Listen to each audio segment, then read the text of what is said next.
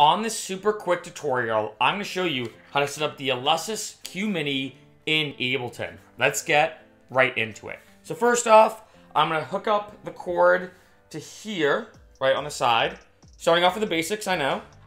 Right, make sure this is fully plugged in. How come it always takes 3 times to do that? Anyway, take this. I'm going to plug it into the USB port on my computer. And the first thing I want to make sure is that the lights are on. That way at least I know it's connected, it's powered, it's ready to go. Now it's time to go to the computer. I'm on Ableton right now, so let's set this up. First thing, I'm gonna go to Live and then Preferences, then Link, Tempo, and MIDI. Go down here to MIDI ports. You can see the end of the QMini right here. I wanna make sure this right here is checked. Ableton is pretty good about automatically setting up MIDI controllers pretty fast, but in case it looks like this, make sure this right here is checked under track for the input of QMini. I'm gonna close this out.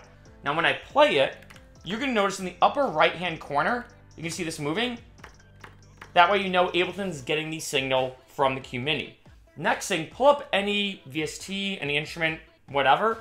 And when I pull this up, another thing you're gonna notice if I play it, right? If I go up and play it, well, nothing's happening. Make sure this icon right here is checked and it's turned red. I don't know why, but Ableton makes you do this for anything. You can only pick one at a time. So if I go here, I'm not gonna hear anything. I can see it, right? It's getting some signal, but I'm not hearing anything. Go back to here, make sure this is red. And now when I play it,